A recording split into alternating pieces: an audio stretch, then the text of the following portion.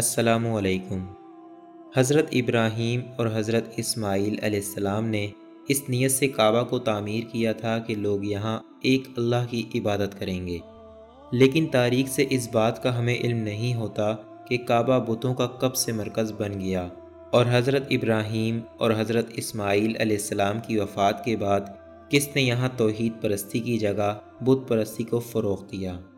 عرب میں ستارہ پرستی کا رواج اس عقیدے سے شروع ہوا کہ اس سے ان کا اصل مقصد اللہ کی عبادت ہے، مگر بعد میں انہوں نے ستاروں کو ہی اپنا معبود حقیقی جان لیا اور ان کی پرستش کرنے لگے۔ مکہ کے لوگوں نے چکماک یعنی وہ پتھر جن کو رگڑنے سے آگ نکلتی ہے، پتھروں سے ہی آگ کا کرشمہ دیکھا تو انہوں نے یہ یقین کر لیا کہ آسمان سے جو ہمارے معبود ستاروں کی نظر چڑھانے کے لیے پتھر گرائے جاتے ہیں وہ یہی پتھر ہیں۔ بعض نے ستاروں کو چھوڑ کر ان کو ہی اپنا معبود بنا لیا۔ پہلے وہ اسود کو بوسہ دیتے تھے، اب انہوں نے ادھر ادھر بکھرے پتھروں کو چننا شروع کر دیا۔ لوگوں نے پہلے پہل کعبۃ اللہ کے ارد گرد بکھرے پتھروں کو سفر میں بطور طبق ساتھ لے جانا شروع کیا۔